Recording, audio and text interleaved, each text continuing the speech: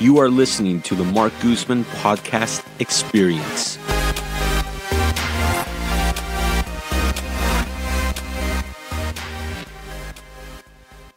Month of February. Okay.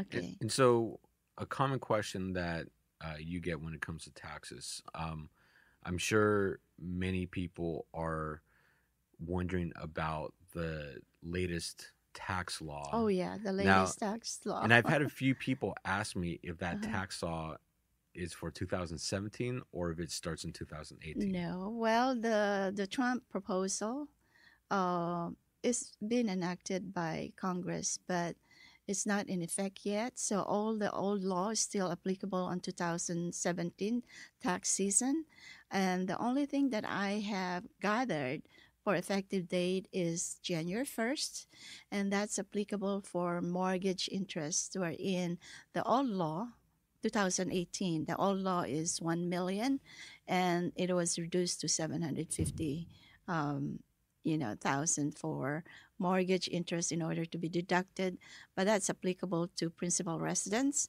The rest is not affected on rental property. Okay. It's still the same. Okay. And then do a lot of people come to you with questions about deductions for children? Because I know that's Oh you know, yeah, the deduction, which is the dependent issue right correct. now, Yeah. wherein it will be in 2018, not 17, wherein the dependency personal deductions will be eliminated, and it will double the standard deduction. That's in lieu of what was eliminated, the dependency allowance for for children. Yeah. I was reading some articles of how this new tax law is not really going to help many people, It does, yeah. but um, self-employed people Mm-hmm. or owners of pass-through entity businesses Mm-hmm. are going to get a little. Break. They're going to get like a 20% help up to a certain limit. Yeah, that's applicable to corporation, um, because the corporation tax rate, it was changed to 20%. In that way, they will be coming back to the United States, because most corporations are outsourcing out of the United States, because the United States is the highest tax rate, including the state. Out of the 163 nations, we are the highest tax rate base in regards to corporation to businesses. So President Trump really lowered the rate to 20%. In that way, to improve the employment industry coming back. Like incentivize them to come That's back. right, Yeah. sent to come back, and they are coming back. The corporation. So it's really working then. It's really working, but still not applicable. It will be applicable this year, not in 2017. All those proposal is still not in effect in 2017. Yeah. So, and the other thing with that new tax reform too, and correct me if I'm wrong, but you also get a 20% deduction from the taxes owed if you're self-employed and you have a pass-through income. So if, for example, if you're an LLC or Mhm. sole proprietorship or limited liability partner, and we'll use real estate as an example. And also at the Association Realtors Conference, they Mhm. had a sample breakdown of how a realtor who makes an average income of $55,000 a year is going to pay about 50% less in taxes Those just with are the new for tax the reform. pass-through entity like Yeah. LLC and everything. They receive Schedule K, um, or a single member LLC, which still reporting is on Schedule C, 1040. They get a break on that one. But there is an income limit of 150,000 in order for them to be able to deduct their write-offs, which is 25,000 limit of the loss. Oh, so there's a Yeah, limit you yeah. can. There's a limit for the loss. Okay, the operation loss of 25,000, and there's also an income limit of 150. Um, if the income is more than 150, it is suspended on Form 8582, which is a passive loss. That you can only avail to that loss once you sell the property. It will accumulate though, which is really, it's a write off, and that really reduce your capital gain tax should you not exercise the 1031 exchange. Now, now going above that $150,000 limit, the one big topic that they were discussing is how it's going to benefit a lot of property owners, like actual investors that own many, many That's right. properties.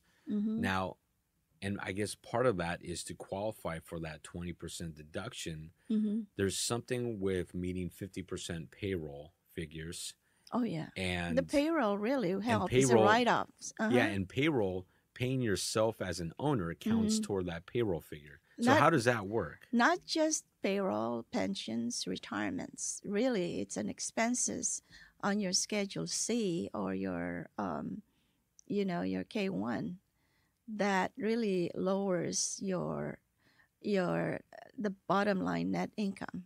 So it reduces the taxable income. But what's the requirement with that 50% limit?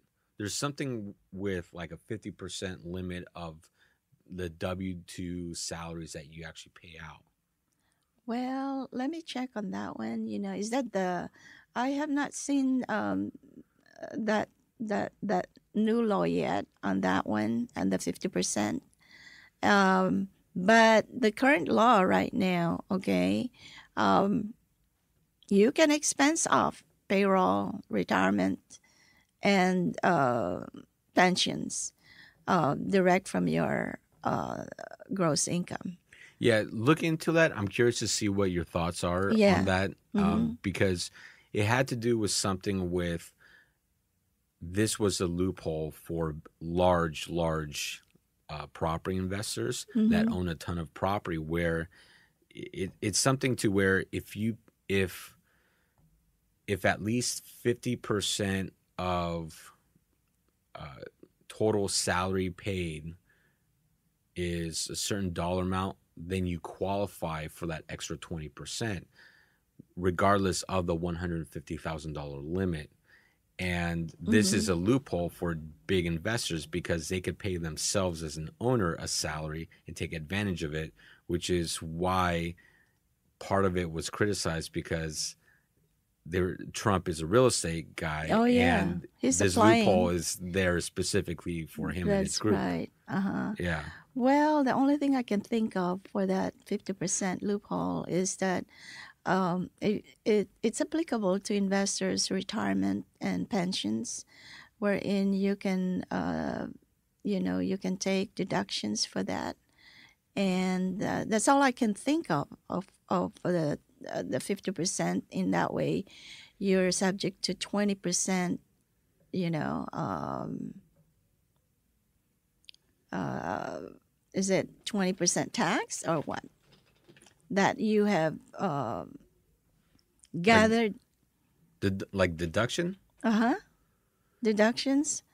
I'm not familiar to that because most of my 1031 or investors are only on a four properties, not on the one that you were thinking of, like the President Trump. Okay. Now in California though, Mm-hmm. they're lowering that interest deduction from a million down to 750,000, Mm-hmm. correct? Yes, And that's for primary residents only. that's right. That's right. And that is a huge deal. I mean, it's going to affect many people in California, but it's also a lot better than what it could have been Yeah. because at one point they were talking about eliminating it entirely. Mm-hmm. And then they came back with one of the proposals that they wanted 500,000 Mm-hmm. and they ended up settling at Seven 750,000. 750, which is really better than 500. Yeah, yeah, exactly. But Yeah. that 250,000 drop is going to affect a lot of people. Now, does this also apply to second homes? I believe so. This 750,000? Yeah.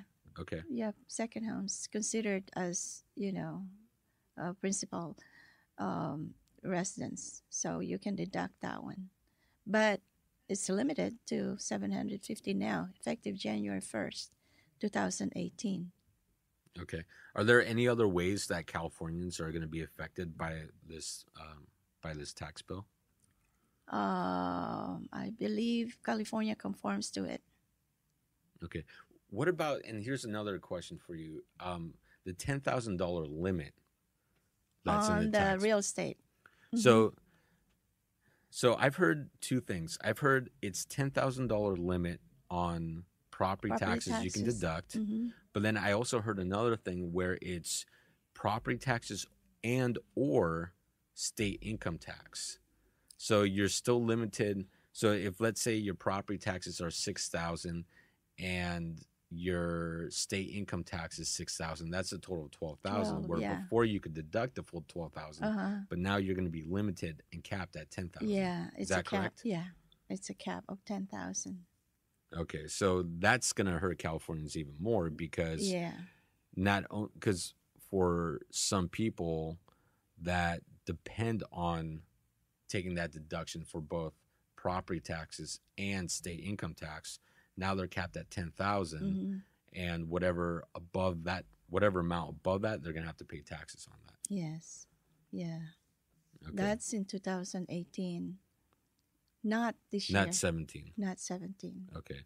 But yeah, so going forward, it seems like Californians are definitely going to be paying a lot more in Yeah. taxes. Yeah.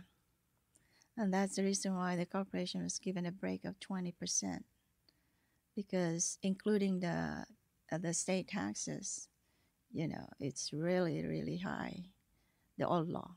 But now it's 20%. That's the reason why some corporation now are giving bonuses because of the break of 20% to their employees. I bet you they're giving it to the executives and Yeah. not all the employees. Okay. So, what do you see happening in the next 5 to 10 years with this tax bill? Well, I can see that this new Trump, tax plan, really it will be in a couple in a 1 or 2 years they will always do revisions. So no one can predict, but it will be subject to. Thank you for listening to this podcast short.